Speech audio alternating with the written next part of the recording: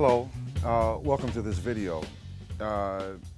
In this video I'm going to be attempting to explain how I groove, which is hard to do, but to explain how I groove, and also to how I come up with patterns in the studio and how I phrase the patterns.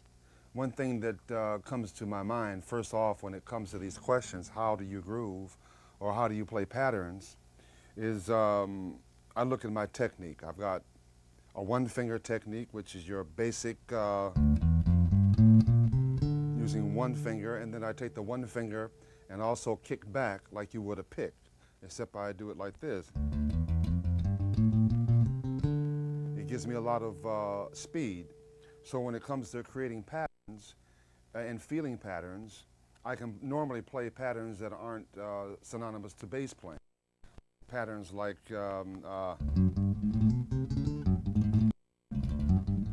because I feel the digga-digga-dee, so I get that by doing this. Some bass players use two fingers. I don't have that facility. I have it better now than I did years ago. When it comes to creating patterns, I get ideas for patterns from the rhythm first. So usually I hear a drummer or guitar player and they'll play certain rhythms. And I'll get those ideas from what I hear in the rhythm section. In grooving, the groove is just being very sure that what I play is very, very stable. So I've got this going.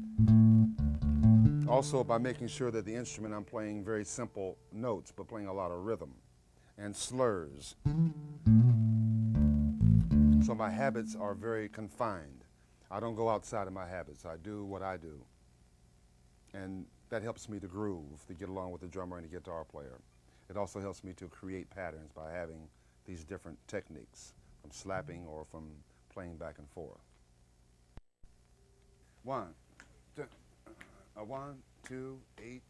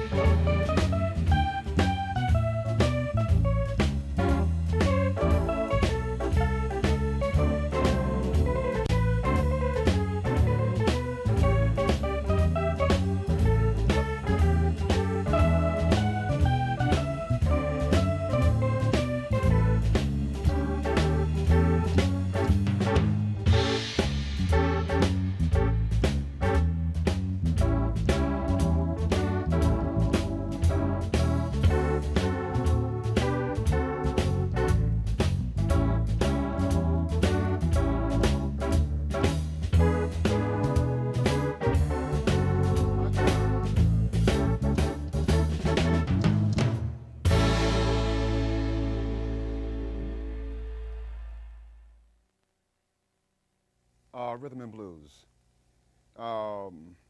Let's use the same chord for sake of demonstration. I had mentioned earlier that the pop feel or sound is usually a major chord. In rhythm and blues, it's always a dominant sound. This is the chord that a guitar player or the piano player will play. It's a dominant sound. Now the difference for me, in a pop shuffle and an R&B, they're both the same thing, except that environmentally, musically, R&B bass lines usually are a pattern. Now there are only probably 9 basic, fundamental, ethnic rhythm and blues patterns, and they're all patterns. Sometimes you'll find an R&B pattern that will go then that's over the dominant sound of the chord. But basically, when you say rhythm and blues, the bass now plays a pattern, a phrase. I can think of two or three. One, we got the same tempo, but now we're in R&B.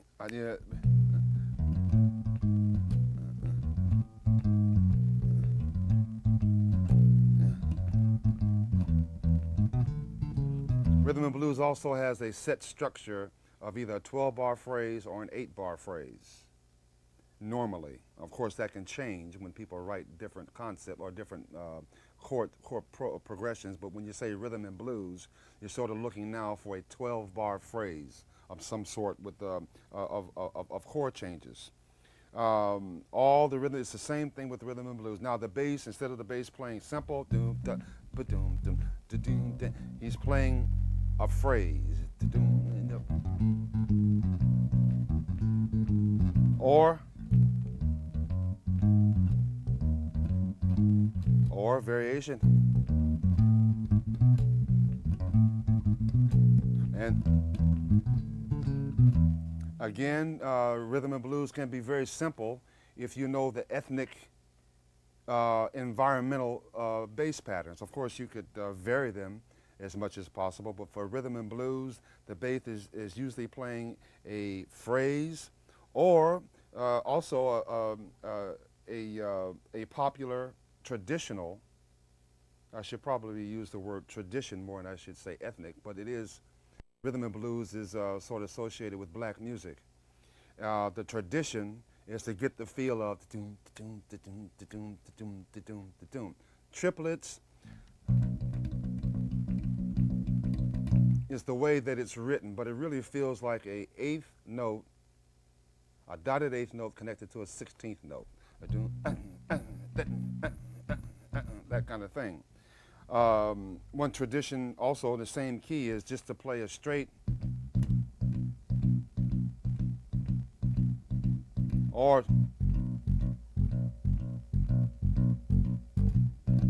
and of course you can add in all the other tradition.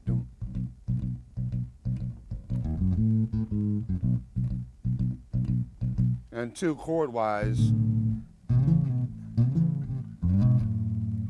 you have certain guitar patterns that are also tradition for it. So along with the tradition of guitar patterns and keyboard patterns, it helps the tradition of the bass line also. There are many varied things, but one thing that is very, very simple to remember, that in rhythm and blues, the bass player does play a pattern, not so much one or two notes, unless it's one of those songs that will go ba-de-da, ba-de-da, ba-de-da, ba-de-da. Another tradition is to walk the bass. Same key. I like to think of it like this, to play or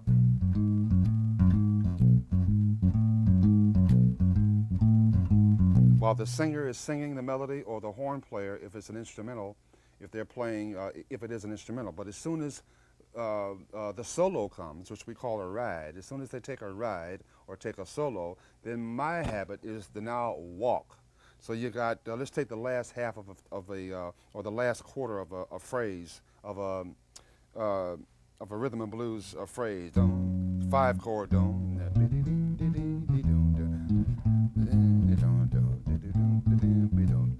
and now the solo.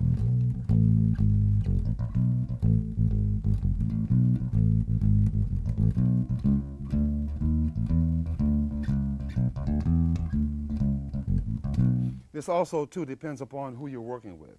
If it's rhythm and blues, you're going to have a drummer that understands the same tradition and a piano player that has the same tradition.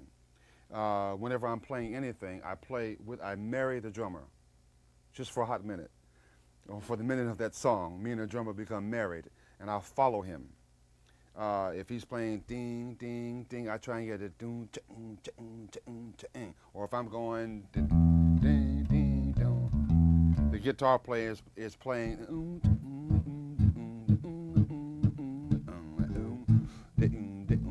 The guitar player has that. So when I have this push-pull, it's like riding a bike. When I go down, he comes up. When I go down, he comes up. So it's a perfect marriage of that. Rather than triplets, triplets is rock and roll. Da da da da da da da da da da da da. In rhythm and blues, we leave out the middle triplet. So it sounds like instead of da da da da da da da da is doom da doom da doom da doom da doom da doom da doom da doom da doom. Some people call it drag time. Like if you're walking, you put your heel down. And when you walk, the heel drags as you put it down. Doom doom doom doom doom doom. All over a dominant sound, not a major sound, but dominant.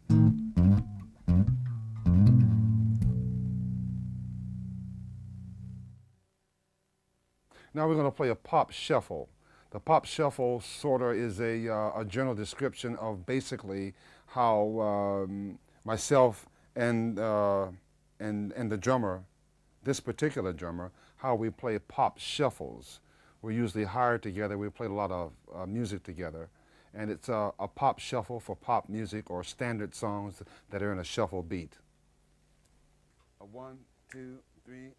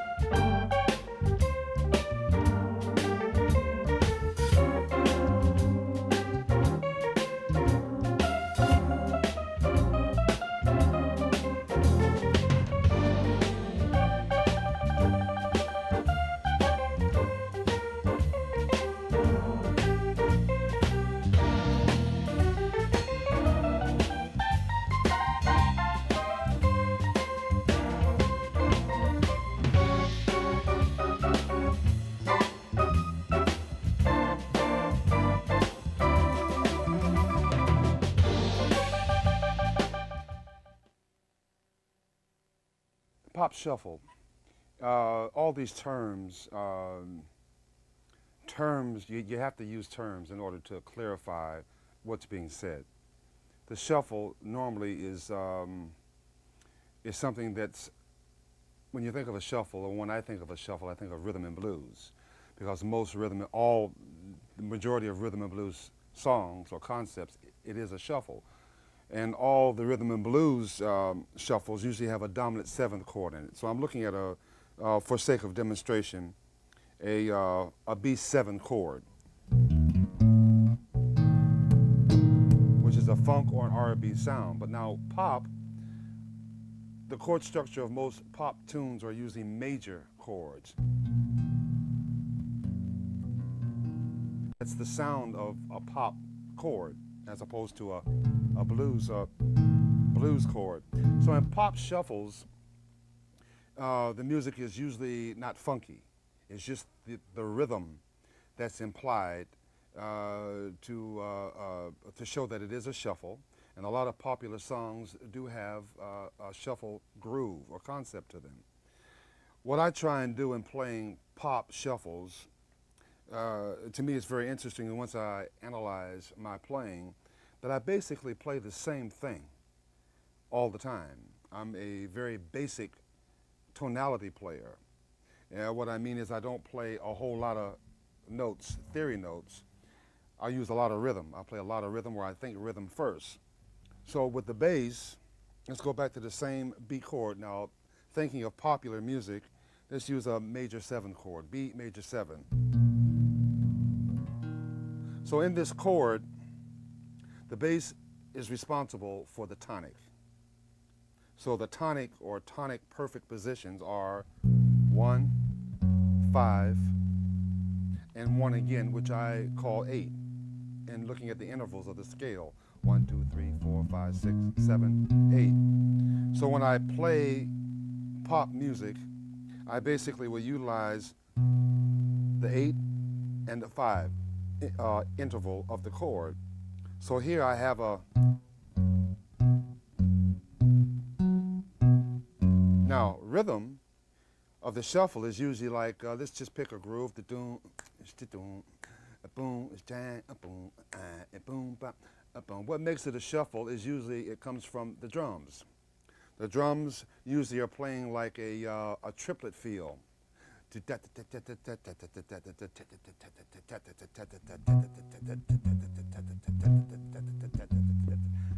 But straight triplets, and I've got this going. Taking the same chord, I'm going to move down here because the register now is in the bass, more bottom heavy for me. In my playing, I will imply the shuffle by taking from the drummer the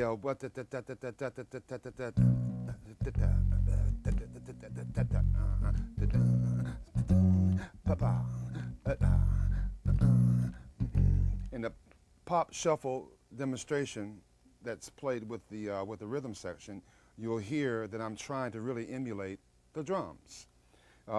Rhythm-wise, whenever I play any kind of music, whether it's a shuffle or not, I'm really playing rhythm or drums on the bass. So there are varied ways that I accomplish that. One is I just mentioned,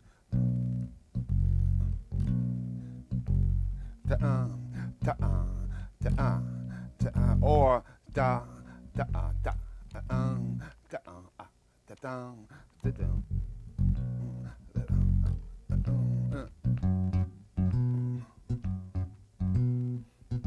As a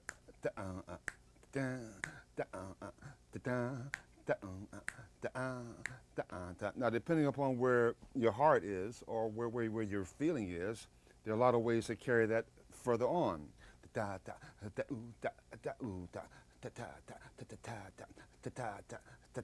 Again, I'm playing drums, really. It's just that the drums don't have, they can't play notes, but they play the rhythm. So I've got,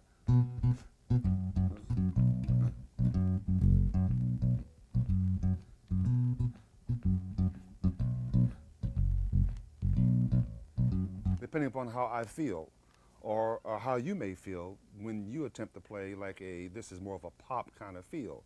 Now, I mentioned earlier about the one finger back and forth, where now I can play really all drums thinking in my head.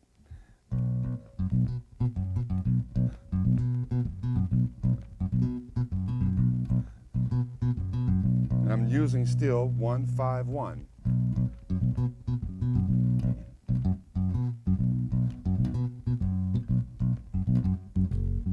All 1, 5, 1, 5, different variations of the 1, 5.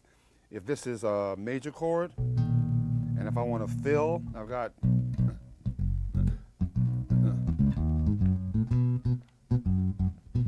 if it's a minor chord, I got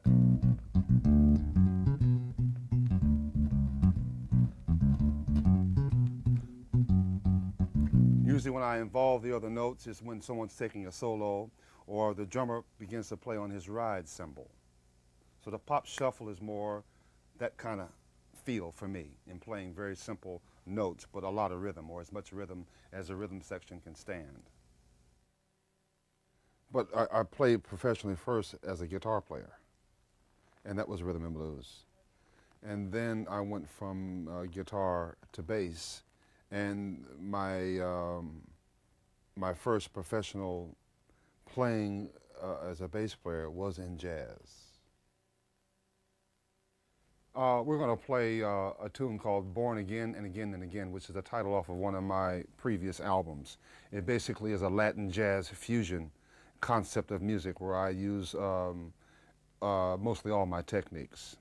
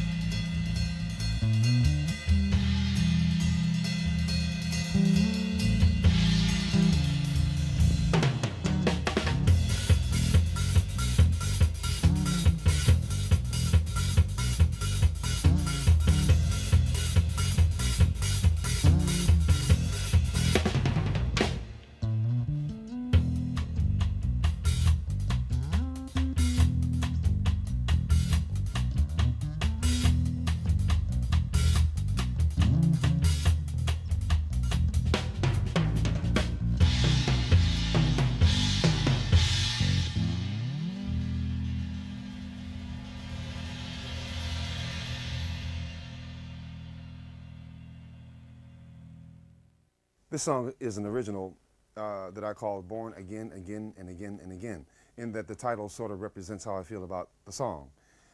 It's a mixture, a fusion of funk, a mixture of Latin, and also a little taste of jazz. It's a fused mixture. During this particular song, like I play with the one-finger technique and a two-finger technique. I also use the slapping technique too. And I also use the octave slapping technique.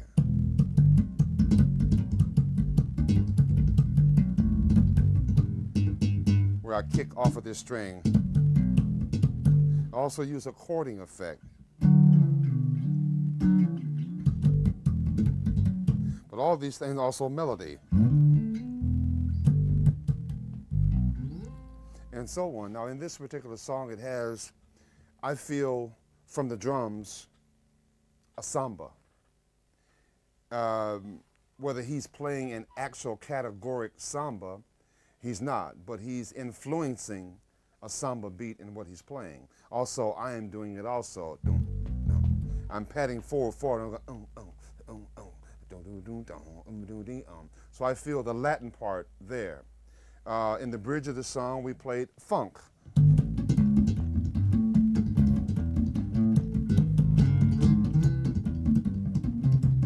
Which is funk for me. Also in this song, I took a solo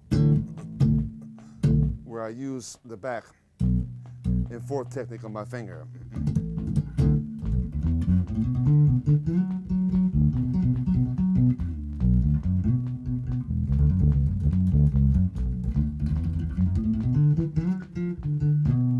And also use a strumming technique.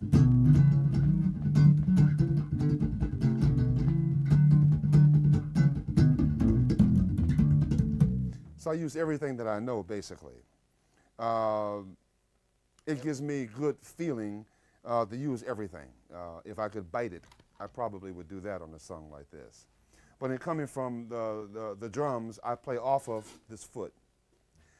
I play with it, but I don't hit when he hits. If he's playing straight four, I'm playing boom, boom, boom, I'm playing the upbeats. If I'm playing straight four, he's playing the upbeats.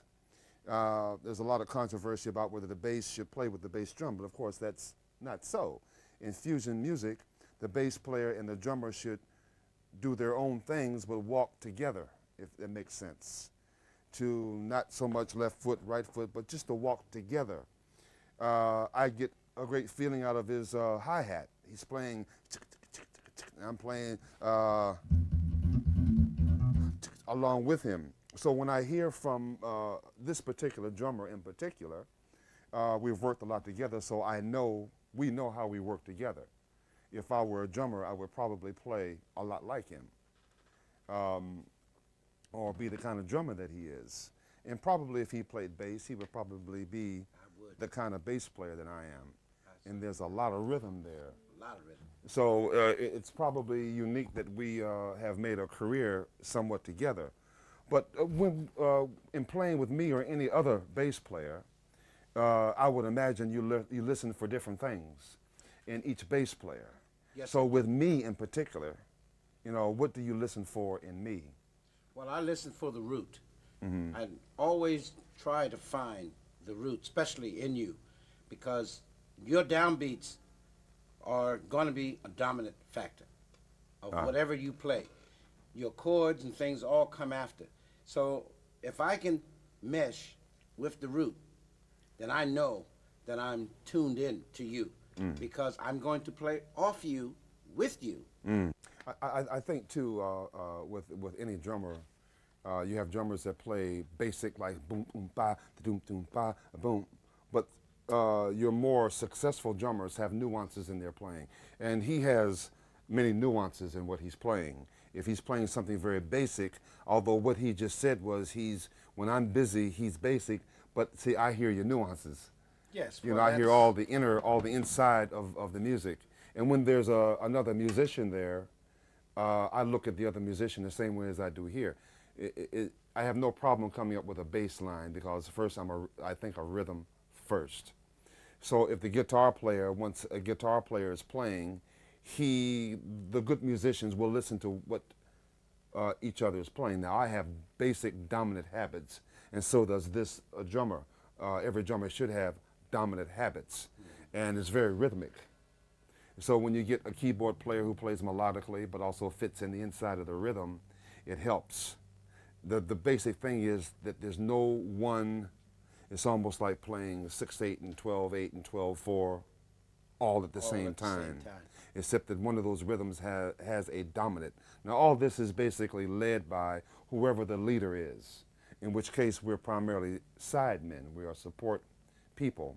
And so a conductor, or if the guitar player is the artist, or the piano player is the artist, or if it's a saxophone player, the main thing is for a bass player to have his skills together, his theory and harmony together, so that I make myself very easy.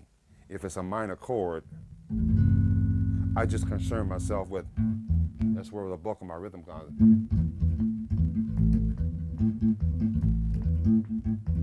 Sounds very, very busy. It sounds very, very busy, but it's not really tonality. It's not busy as far as the notes in the degree of the scale.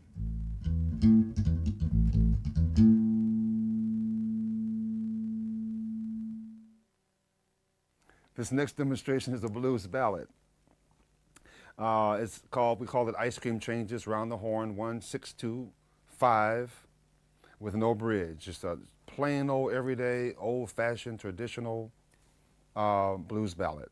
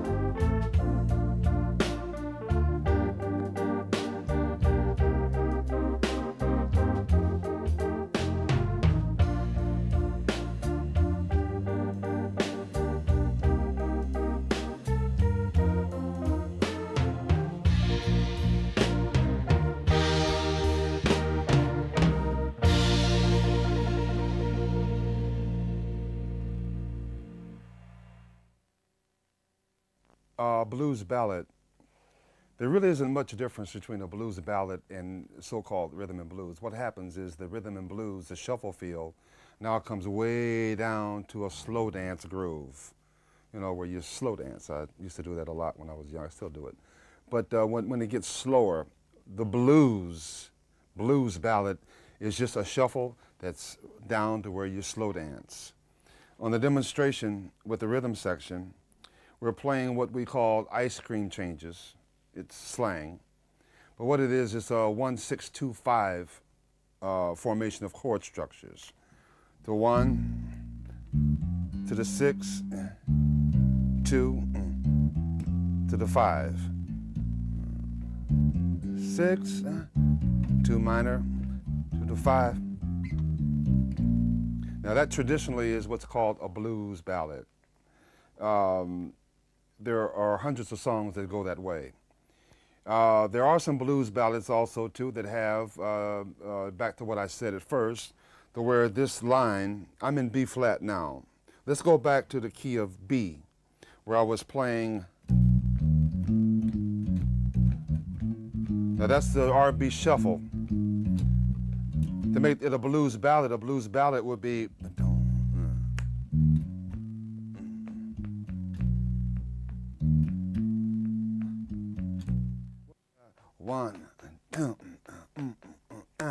So this right here keeps me steady.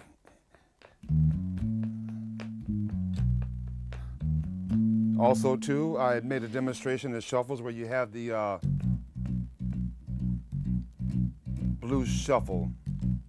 For a blues ballad, it just is, the tempo's just slow.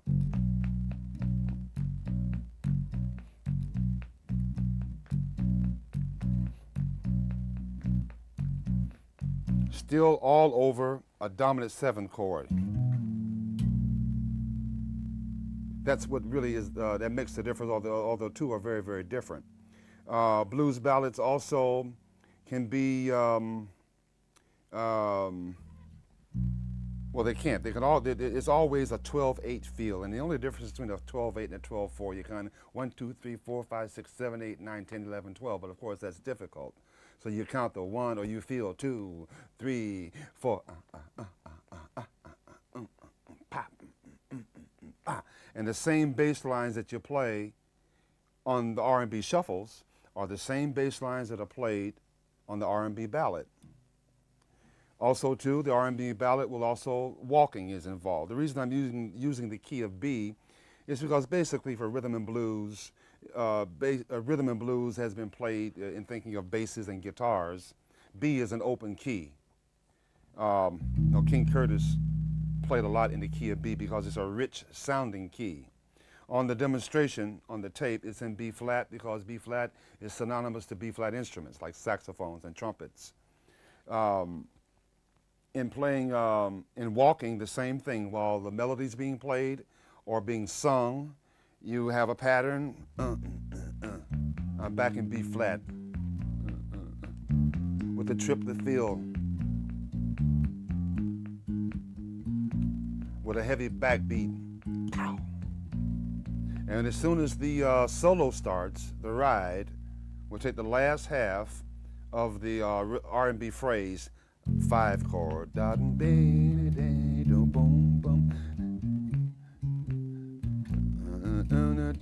Now we're getting excited for the solo.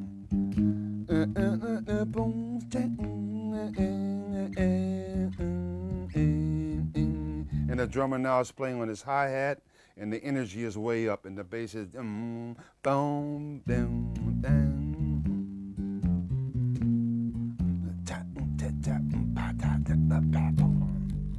Now, how to walk these phrases, there are traditional ways to walk the bass. It's also a personal. I usually involve jazz lines and also involve the R&B. I mix them both up. It's my nature to do that. But to play one pattern while the solo is going on, not the solo, play one pattern while the melody is being played or sung, and then when the solo is being played, the drummer comes away from the hi-hat and plays and rides, starts riding, and then the bass just starts walking, bang, ging, ging, ging, bang, or whatever the heart desires. This next demonstration is a pop ballad. The pop ballad that has the pop feel in chord structure and the way I basically perform your general standard pop ballad with the bass by using very simple notes.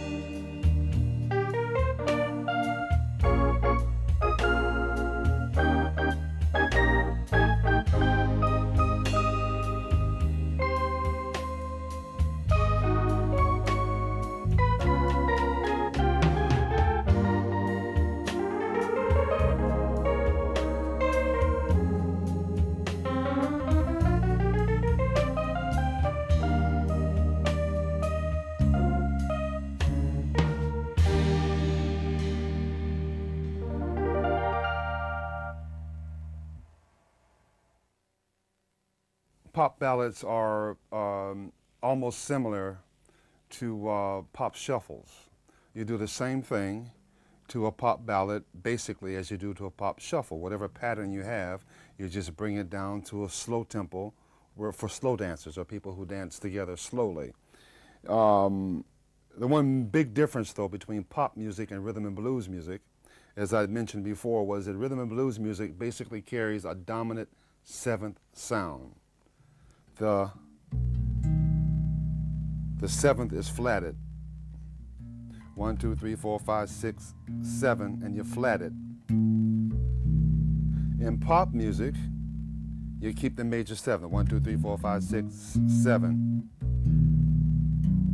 Now, also in pop music, rhythm and blues music more or less has the same thing over and over and over, basically, traditionally. Whereas pop music is or a pop ballad, pop music in general has more complicated chord structures. R&B is basically a dominant seventh. Now, pop music will carry, that's a major seventh chord, or that's a major nine. Augmented chords, those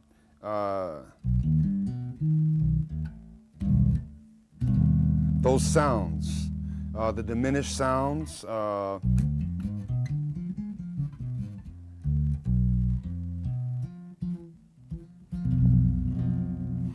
pop music is usually the tradition of it is a popular song. The chords also during the length of a verse, you're going to have a tendency to have a lot more complicated chords rather than just one or two as they do in rhythm and blues traditionally. On the demonstration, a song like Misty, there are many, many, many, many songs written to the chord progressions of Misty.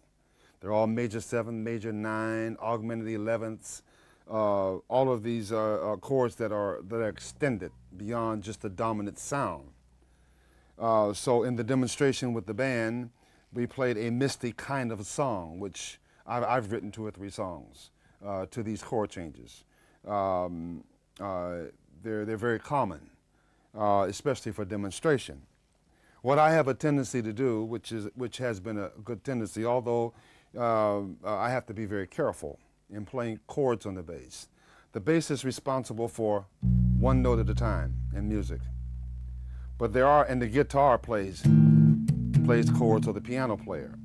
So I've always had to be very careful when I play chords, because I don't want to play a chord because the bass, the register that the instrument's in, it will fall over into the piano player or the guitar player. It'll fall over into their responsibility.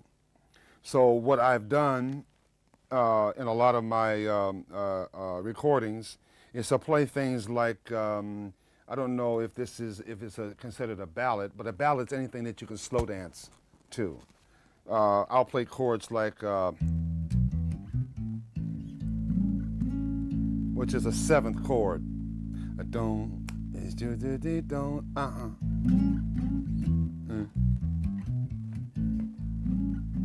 Or I'll play chords like, here I have that's really a 10th, or maybe it's probably a 20th, because I've got the low E, the ledger line below the bass clef, and I've got this G sharp in the key of E. I've got this G sharp that's 10 steps away or 20 steps away. So it has a tendency to sound, or I basically only play chords on open strings. I'll play or minor 9, or which is like that's an A minor, or I'll play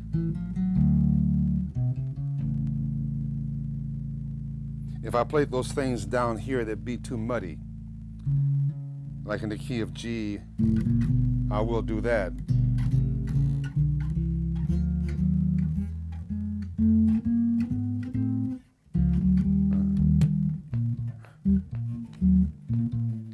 It can be called cute, but I have to be very careful when I do play chords. And when I do play them, for them to be in a meaningful place in the music where I don't get in the way of the piano player or the guitar player because they're playing chords. So I will do this. Mainly I will play chords in this area in funk music because the notes are very, very short. Real short, but in ballads, I'll pick a place and maybe play, if it's an A chord, if it's A minor, I might go, which has a nice effect, or if it's an A chord or E or E minor or E9, I'll do that. So chording depends upon what the structure is. And when to play it is when not to play it is more important than when to play it. King Curtis was a part of my education. I learned how to play all kinds of music through him. I learned how to carry myself as a person musically through him.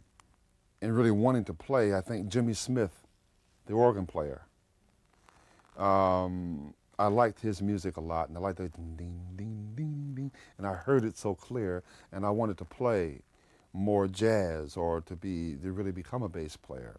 My next hero was Keter Betts.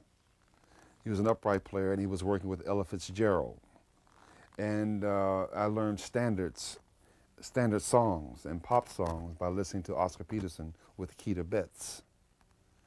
And then the next bass player was, I think, Ray Brown, although I'm not sure either Ray Brown or George Duvivier when I lived in New York then.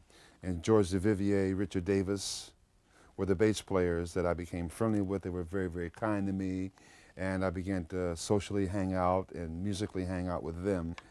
James Jamerson, who was the Motown bass player, was very instrumental in me finding my touch on the bass, because as a professional player I had to do a lot of top 40, which in the 60s was Motown.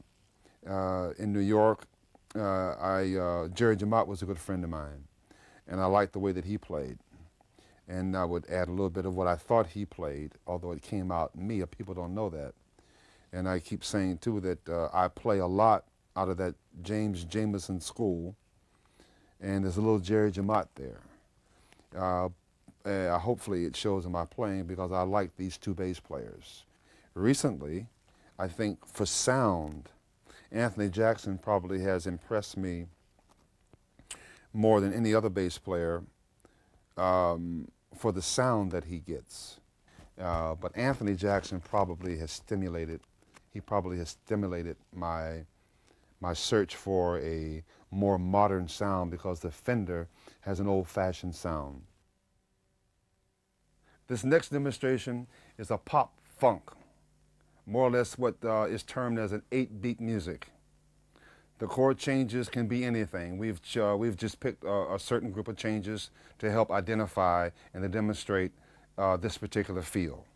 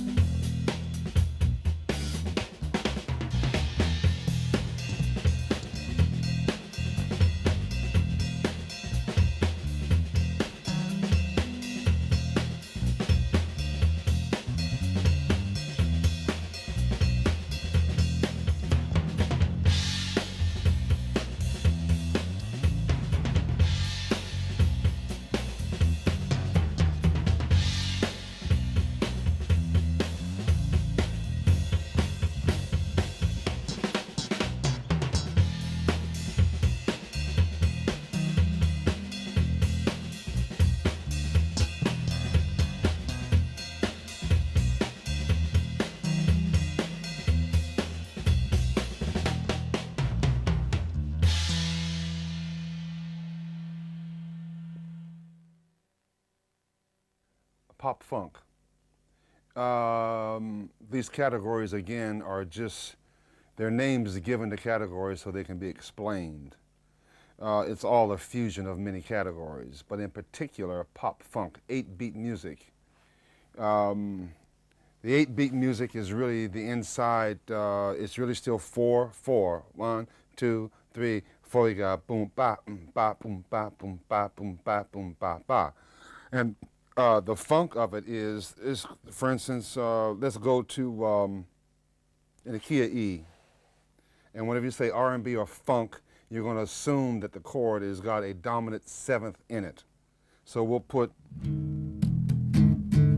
that's the sound of the chord. And so we got 1, 2, 8-beat music. 1, 2, 3, 4, 6, 7, 8. 1, 2, 3, 4, 5, 6, 7, 8. 1, 2, 3, 4, 5, 6, 7, there. That's the funk. If you're slapping, 1, 2, 3, 4, 5, 6, 7, 8. With a strong backbeat on 2 and 4. Now, being that we're with pop funk, also too, keeping with funk first,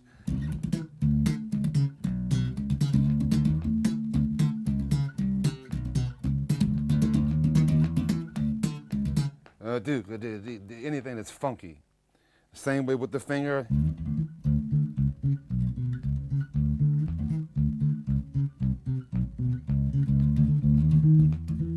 Now, we have funk there. Now, pop, basically now the drums is carrying that boom, ba, boom, ba, boom, ba, boom, ba, boom. And the pop side of it is to be a little lazy, and as I mentioned before, is to play 1, 5, 1, 5. So we got the same beat. Ba, ba, ba, ba, drum, ba, ba, ba, ba, ba, and the bass. 1, 2, 3, 4. Or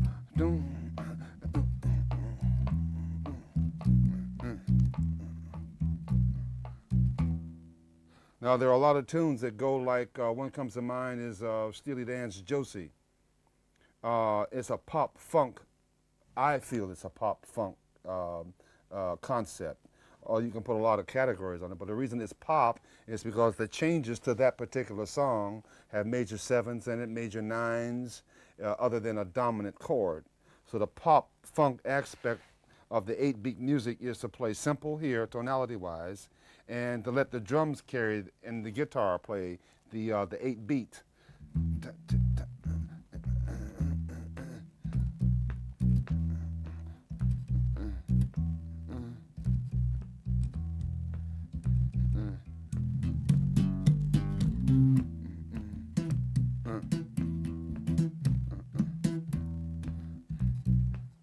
As a steady mainstay diet for this particular concept in music. Now, of course, when you make your fills, there are a lot of things you can do. A lot of my habits are to play this, the demonstration is in E minor. So keeping E minor in mind, when I make a fill, I'm going to fill on a natural minor scale. I can go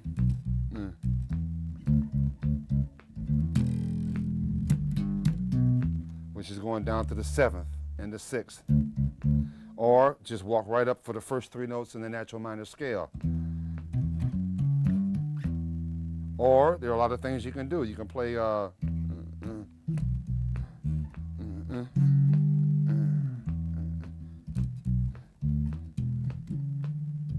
here I've got the 7th and the minor 10th. Or I can play, which is the tonic and the 10th. And I can take it even further, just in this key though, because I've got this low E.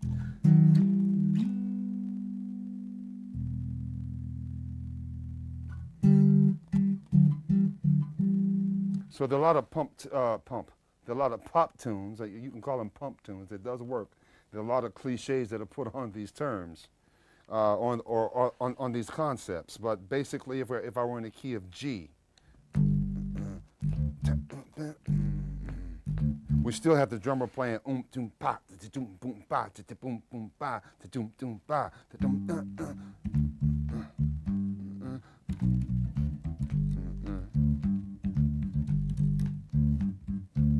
So if it's pop and this chord is a major seventh, I can still sort of funk it up a bit. And when I do this, it's just to sort of stabilize what the chord is. But when it comes to pop, I play simple, 1-5, and if I'm going to play more than 1-5, then I'll just play the scale that goes with the chord, maybe for 2 beats as a fill, like a drummer would. Ba da doom doom ba da doom doom doom da ba da doom. So I'll do the same thing. Doom ba doom doom doom doom ba do do do ba do doom. You know, to play that way. But the pop aspect of the bass should be very simple. And when you fill, then to play off of the scale that goes with the chord that's being played.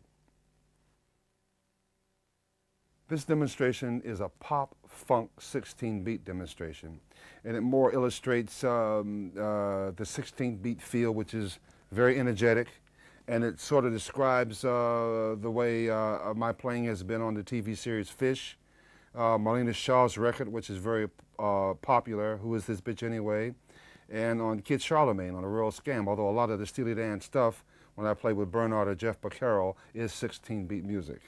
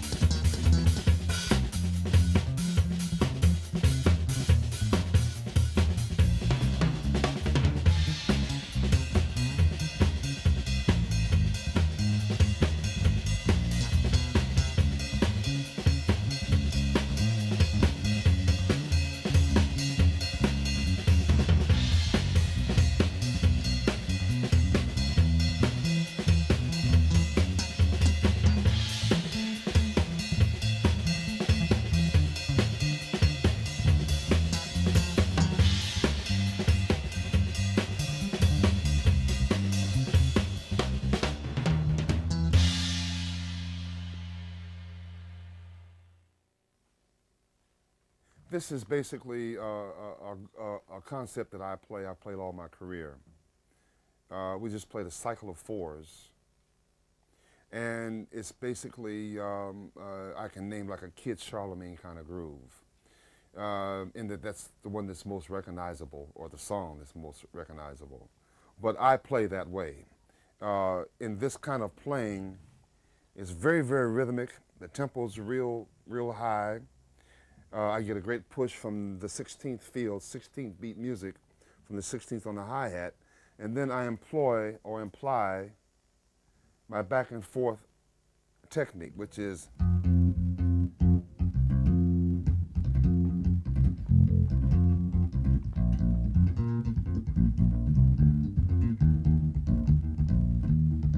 still coming from, it's not old-fashioned, but it's the old school. I call it basically coming out of a James Jamerson thought, in that he played a lot of 1. I have tonic here, 1, 2, 3, 4, 5, 6, 7, 8 degrees in the scale of this B minor chord. So I'm basically just playing across 8, 5, 8.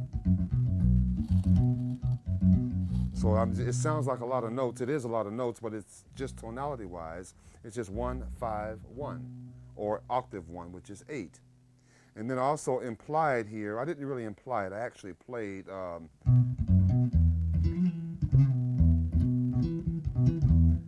music that I really have enjoyed playing.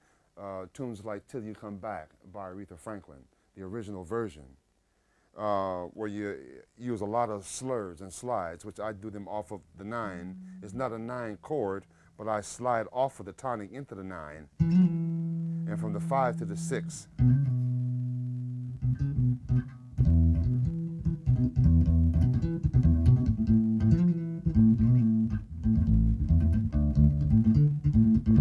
Also, too, I implied a lot of, or I keep using that word, but I do imply it. It's not really, so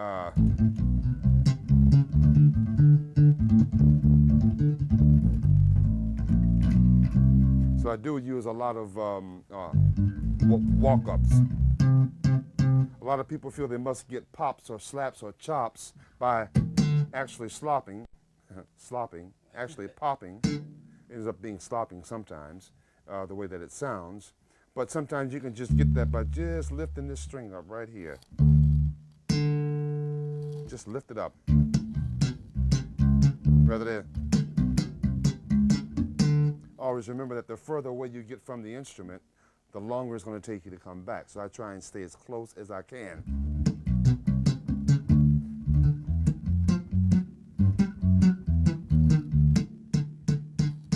A lot of people do it for show, but show's not important, especially in doing studio work or doing songs. You want to stay as close to the instrument as you can.